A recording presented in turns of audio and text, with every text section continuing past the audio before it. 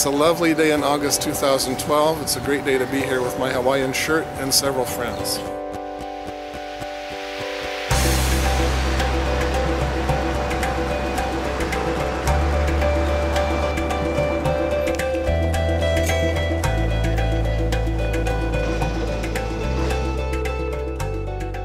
Okay, we're just a bit further down the street on the Rue Jean Calvin.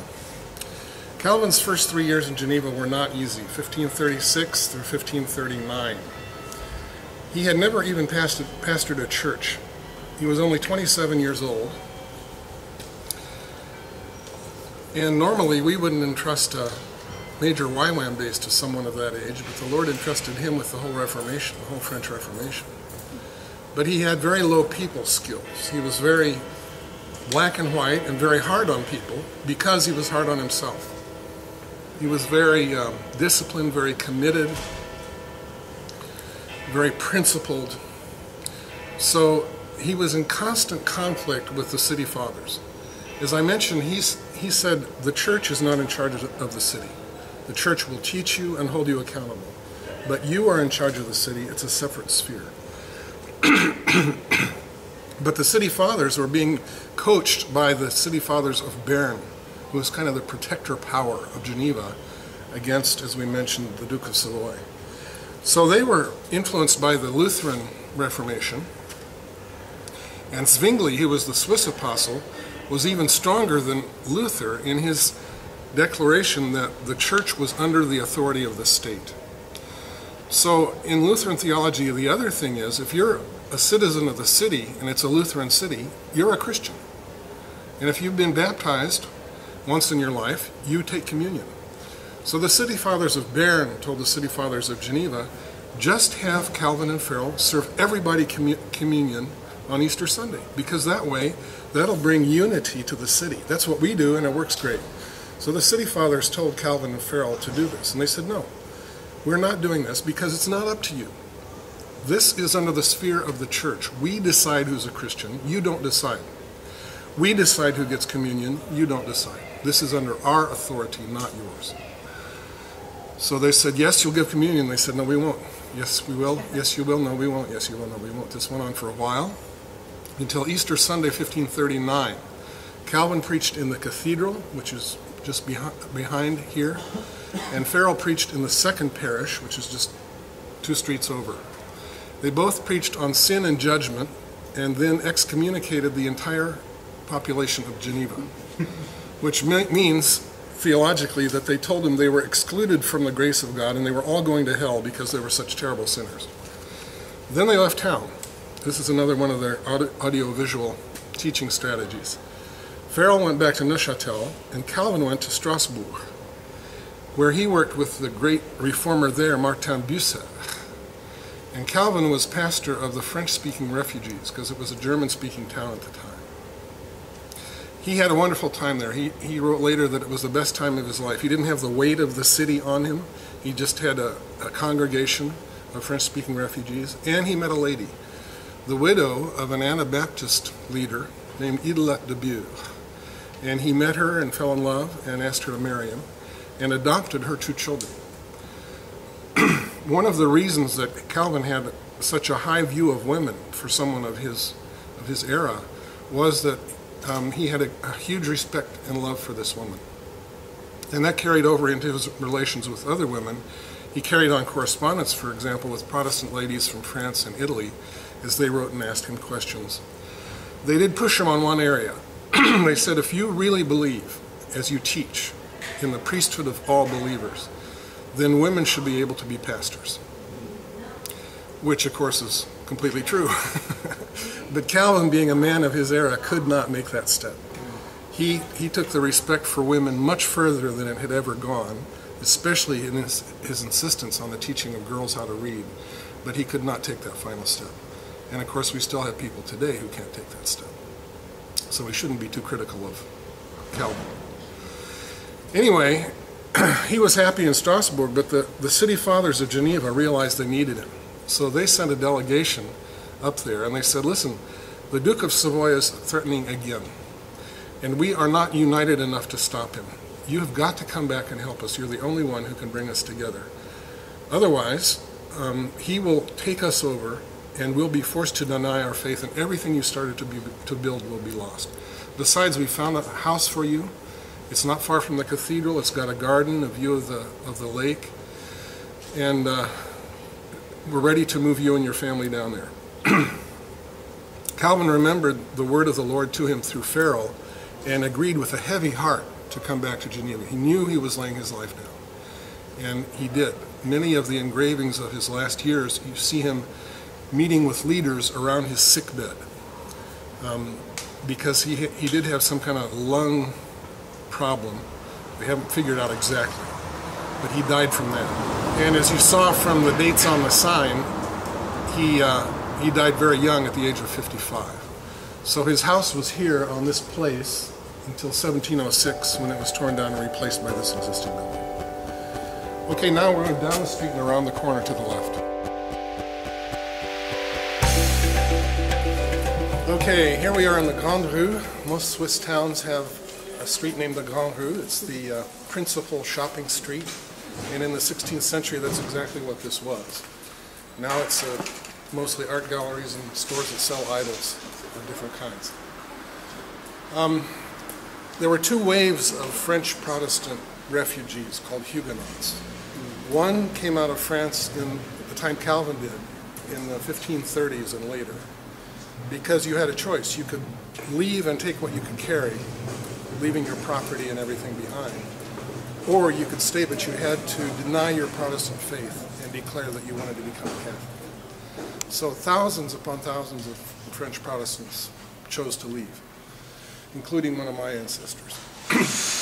So in the second wave, after that first wave, there was a Protestant who became King of France. He had to deny his faith in order to do that. He is said to have declared, when he was criticized for this by his Protestant friends, he is said to have said, well, Paris is worth a mass. So the seducing power of that city, he gave up his faith for. But he did grant religious freedom to the Protestants. So for 3 generations, they had religious freedom in France, most of the 17th century. In 1685, after the Protestant king was assassinated, stabbed to death, in 1685 the new king revoked the freedom of the Protestants, and then there was a second wave of Protestant refugees that came out of France and went around the world. Many of them went to South Africa, they went to Holland, they went to England, they went to Germany. There are still many villages with French names just across the Rhine, and they went to America. A non-Christian French historian has said, France has never recovered from the loss of those people. These were our best citizens. They were the hardest working, the honest ones. They were the ones who were the artisans, and we have never recovered from their loss. Very honest assessment. In that second wave of refugees, there was a clockmaker named Rousseau. He came and set up shop here in the Grande Rue and had his apartment above his shop up here. And his son Jean-Jacques was born just 300 years ago in 1712 in this house.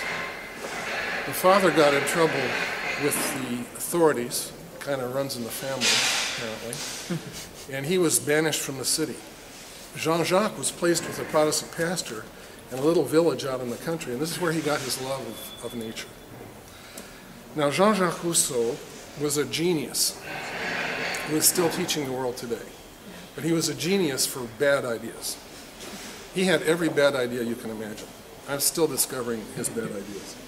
And by the way, his former house is a museum upstairs, and it's one of these free museums of the city of Geneva. A very good display on his life. I call him the godfather of postmodernity. There's nothing that we find in postmodernity in the present generation that we do not already see in Rousseau. These ideas are very old.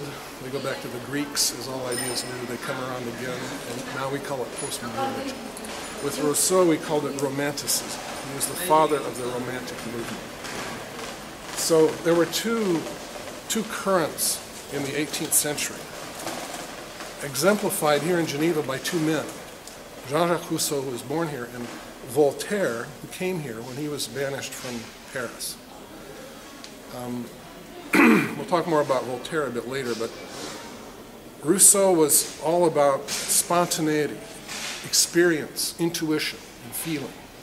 He was totally against any kind of structures. He said the way to educate children is just to let them run free and play out in the woods and the pastures. We don't need schools, we don't need governments. They're the cause of all our problems. We're not going to use reason or logic because they're not going to help us find anything. We just need to feel what we think is right and do it.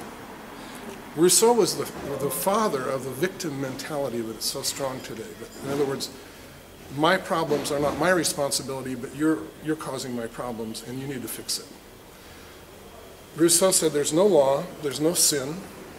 He actually wrote a book called Rousseau Judged by Jean-Jacques, in which he wrote, you can't judge me because I know that I have done nothing wrong. It's true that I've stolen things, but I'm not a thief. It's true that I've not raised any of my 5 children, but I'm still a good father.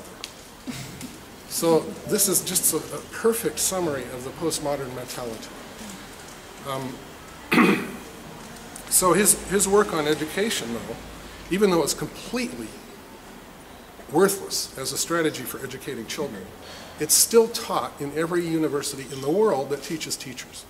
If you study to be a school teacher in Japan, Korea, anywhere in the world, you have to read Jean-Jacques Rousseau. Now, they don't mention Calvin, who was the father of university education, but you have to read Rousseau, who came up with these completely unworkable ideas about educating children that even he didn't practice. In all my reading about Rousseau, no one ever said he was born 1 street away from Calvin's house. Because we've just come around the block here. Calvin's house is 1 street away. I think he picked up the mantle for teaching the nations that was forged in the Spirit by Calvin and his apostolic team. We'll talk more later about how the teaching went out. We already mentioned how Holland was affected, but there was, I don't know how this happens, but I believe it does happen. I checked it with Lauren, and there was, in the Spirit, there's a mantle forged when something powerful happens like that. But then it's up to the church to decide, like the young prophet Elisha had to decide, do we want to pick up the mantle? Do we want the mantle when the old prophet drops it? And that, if you read the story of Elijah and Elisha, Elisha had to pursue this guy. He did not travel in a straight line. He went round and round. And Elisha had to be there when that mantle fell. And he was.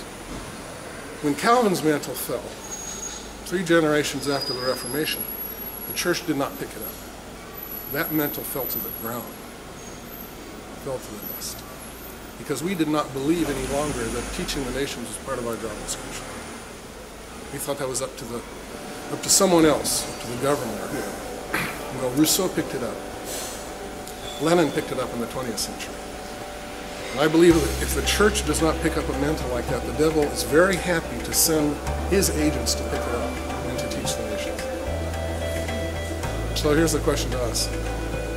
Are we going to pick it up this time? Okay, let's go over here to the city hall.